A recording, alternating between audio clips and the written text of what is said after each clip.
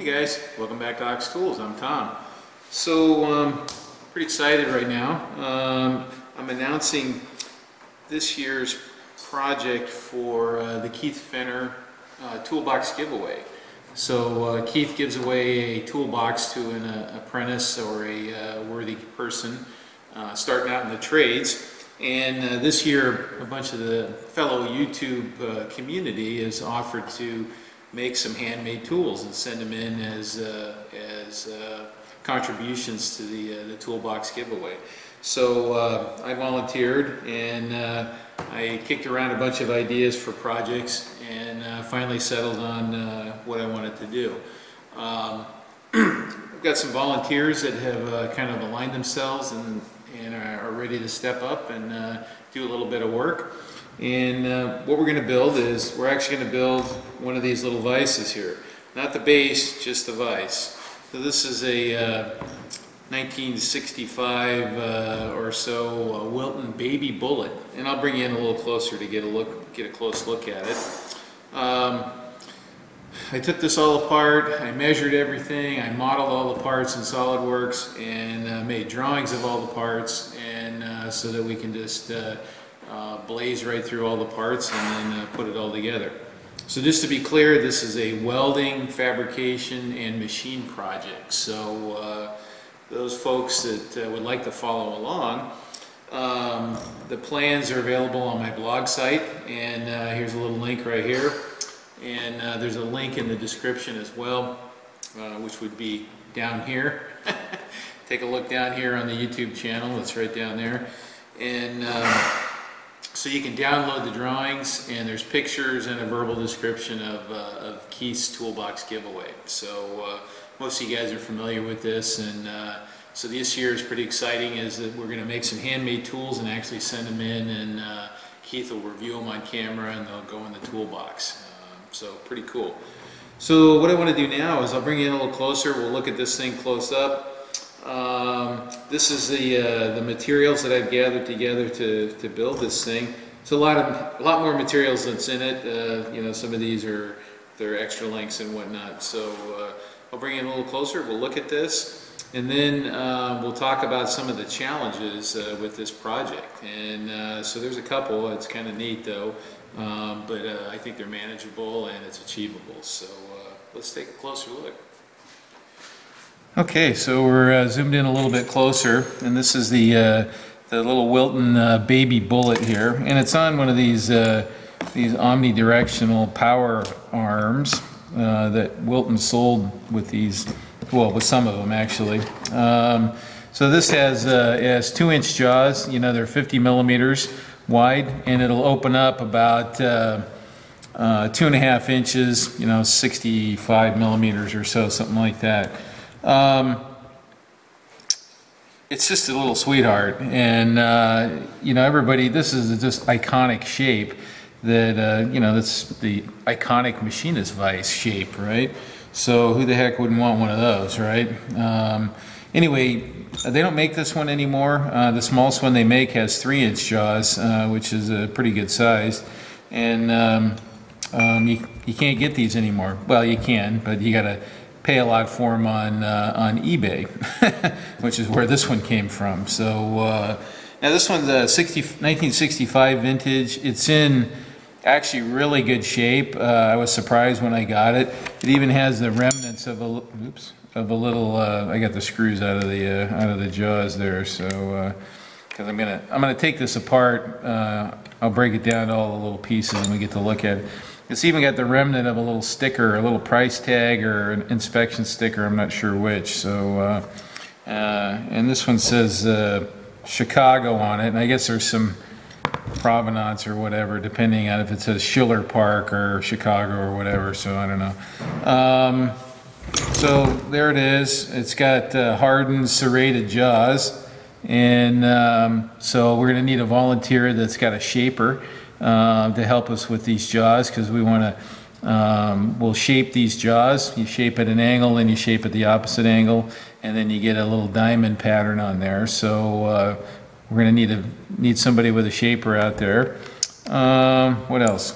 Well, let's let's get down to it. Let's take this thing apart, and then we can discuss the individual pieces and how it'll get all broken up. So, okay, so we've got the little Wilton baby bullet taken apart here, and you know, once you kind of get it broken down like this, it doesn't quite look so complicated. So let's just go through some of the parts here and just talk about some strategies about how we might attack some of these things. So and then I'll drag some of the bits of material in as I talk about these. This one's closest to me, so let's talk about the screw here first, right? Well, we got, is that an Acme or a square? It's an, I think it's an Acme. Actually, it's a square thread. We're going to go with an Acme on this one. And I got a little piece of Acme threaded rod from McMaster Carr. It's actually long enough to kind of go all the way here, but we're going to do it a little differently here. Got some rod here that we'll form this handle area here, and then a slightly larger diameter, and then we're going to insert this in here. Now there's a reason I'm doing it this way, and you guys will see in a second when we talk about the nut. Which is this right here, okay? Anyway, that's the, part of the idea of the project here is that guys with modest shops could actually take this project on and succeed with it. So, so we don't want to introduce any real heavy-duty operations here that are difficult. So there's that. Okay, so here's a piece of rod for this little handle. So we're going to cold head or hot head these little end features.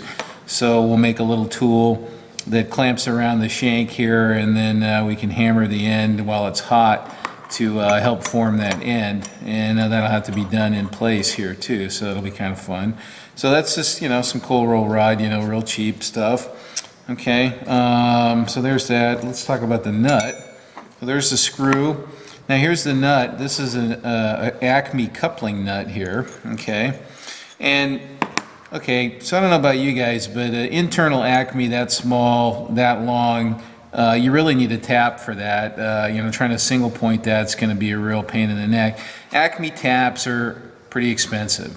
So this is an easy way around having to buy an Acme tap, okay?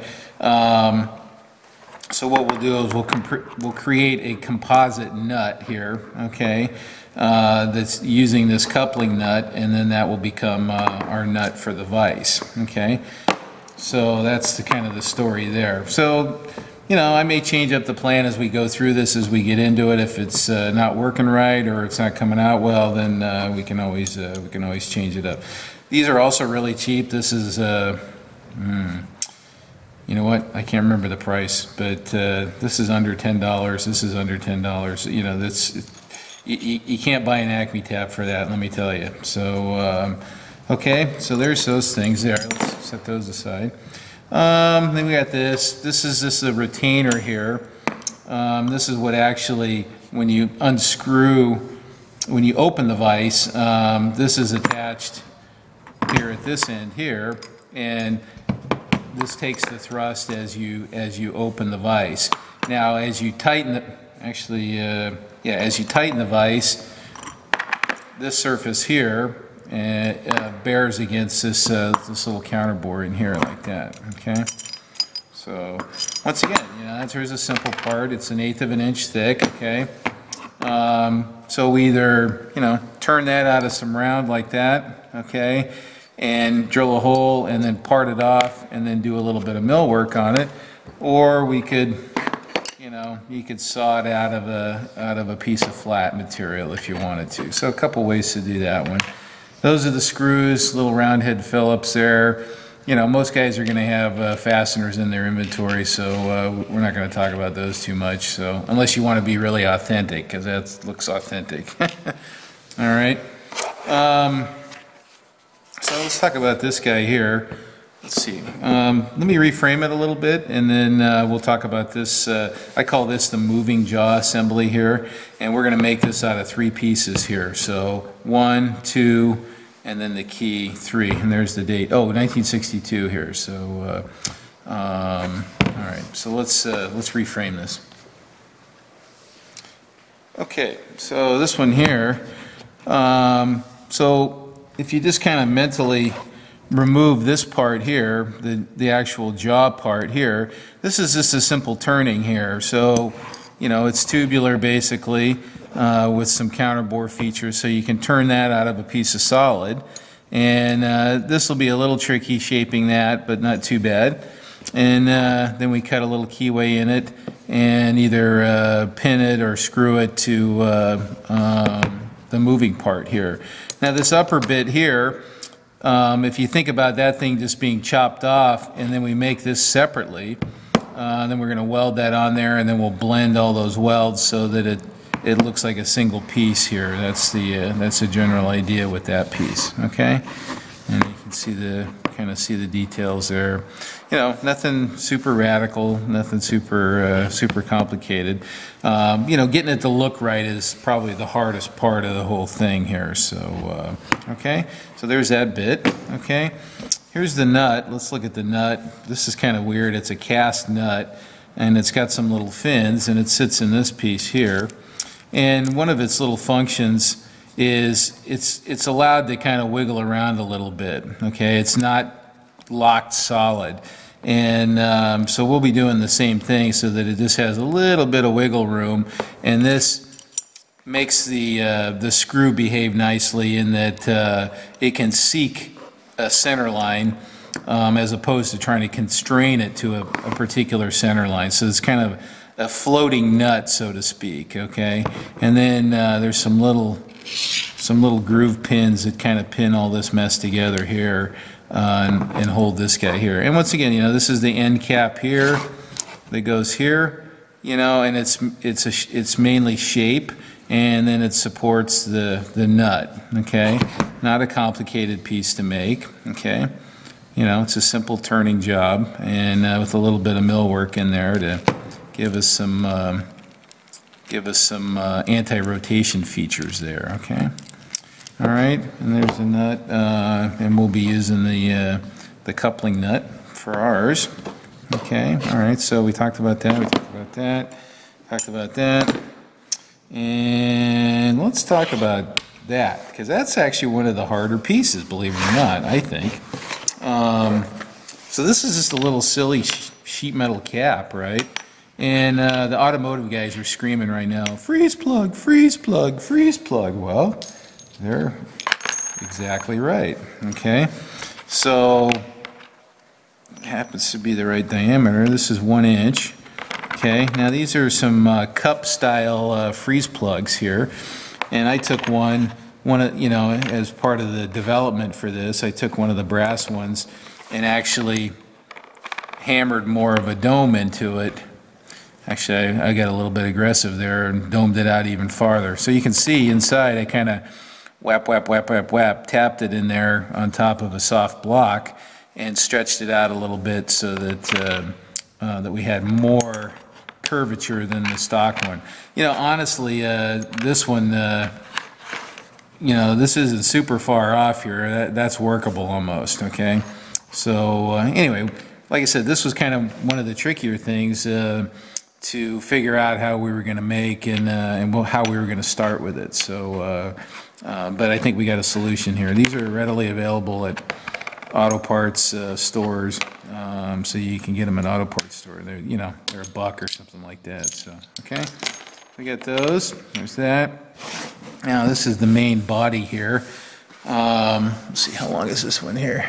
4 minutes. Okay, we're okay. We got a little more time here. So this, you got a base, you got a tube, and then you got an upper section here. Okay, so there's our base, there's our tube. Okay, and then the upper jaw section will come out of that, and this will be built up out of multiple pieces. And in fact, these little these bolt areas here that are higher as part of the casting here, we're actually going to cut those out, and they'll be welded to this base here, and we'll put a nice fillet weld in there, and then we'll blend all that in so that it looks like a casting. You see, I mean, this almost looks like a weld here that's just been cleaned up, right? And same here, you know, all this is, you know, you can just imagine those pieces being added on, and then the welds just being, you know, carefully filed and cleaned up and blended in so that it looks nice, right? And well, that's what we're going to do. So I'm going to change the camera a little bit because we're going to talk about this a little bit more, because one of the other difficult features of the build is in this is in the interior of this here, and it's that little keyway. So we're going to talk about that in just a sec. Okay, so we're talking about the body, what I call the body here. This is the main body here. There's the bottom, and it's got a little pinhole. I think that's what locates it on top of a swivel base, if you put it on a swivel base. And so there's the base. Okay, that's going to be our little bolting surfaces there. Now this was something that was bugging me here a little bit too when I was thinking about it. You know, how the heck are we going to do this keyway? Not everybody has a set of broaches. And that's actually a really kind of a long keyway, right? So long keyways can be a little bit tricky. So, you know, I started thinking about it and how we might do that. And then it kind of dawned on me, it's like, well, duh, it doesn't have to be a keyway per se. What we can do, let me get the tube here. So, and you know, obviously this isn't turned to diameter yet, but who says you can't just cut all the way through it like that and cut basically a slot. Okay, I'm not doing a very good job drawing it there. Cut a slot all the way through that, and it'll behave the same as a keyway. And you know, if it's welded down to this base, hey, it's a keyway, right? And so you don't need a broach to cut it. You need an end mill instead, and you can make it as long as you want. Okay, you can make it as long as you want. So, and you don't need a fancy broach or bushing or press or any of that stuff. You can just mill it. Now, you know, there's some fundamental issues there too. Is that when you weld it, it may close down a little bit, and so there's some things to surmount there. But we got some ideas for that stuff too. So. You know, you can cut for example, you can cut a slot that looks like this, okay, and then plop, you know, this goes all the way through, plop it down, do your welding, okay, weld your base on, right, weld your base on, and then what we do is the last little bit here, we cut this off and expose the end of that slot, okay. This end can still be blind, and so it's welded on and welded to the base and secure before you cut away its support, so it has less of a chance to close up on you. And you know, you can do a little hand fitting in there too if you need to, and to get the sliding part to behave itself in there. You know, this fits pretty good, okay, but it's not, you know, it's not perfect either, right? So, come on. Yeah, so it's actually a pretty nice little fit there. Okay. Anyway, so that's one of the ways that we may use to get around that thing there. And then once again, you know, it's a bunch of welding and blending. You know, there's going to be a lot of grinding and filing and whatnot to get to these parts. I'm excited.